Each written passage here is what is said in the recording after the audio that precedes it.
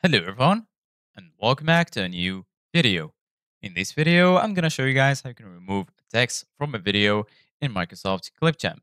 So if you guys want to learn how to do it, just follow the steps that I'm going to show you. As you can see guys, I'm right now in Microsoft Clipchamp and this is how the homepage looks like. So right here in the left side of your screen, you're going to find all of the sections. Here you're going to find the home section, brand kit, template, and right here, you're going to find your folders. So right now we're gonna click on create a new video right here. Then once you click on create a new video, right here you're gonna find all of the tools that you will need in order to customize your video. So right now we're gonna add a video. In order to be able to do that, go ahead and click on import media. Once you click on import media, go ahead and choose the video you want to add. For example, I'm gonna choose this one. Once you add it, if you want to add it to the timeline, either you can click on this plus icon or you can just drag it like this.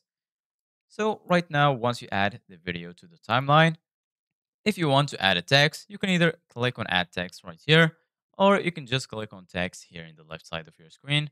For example, I'm gonna drag it like this.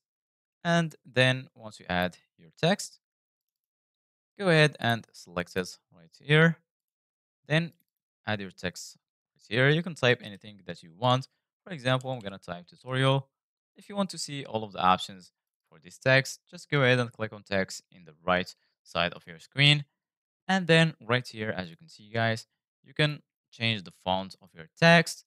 You can change the font style from here. You can change the font size, the alignment, the style. You can make it bold, make it italic. Right here, you can change the color of the text. And right here, you can also change the position. If you want to remove the text, make sure to select it and then just click on the delete button on your keyboard and the text will be removed. Thank you guys for watching. See you guys in the next video.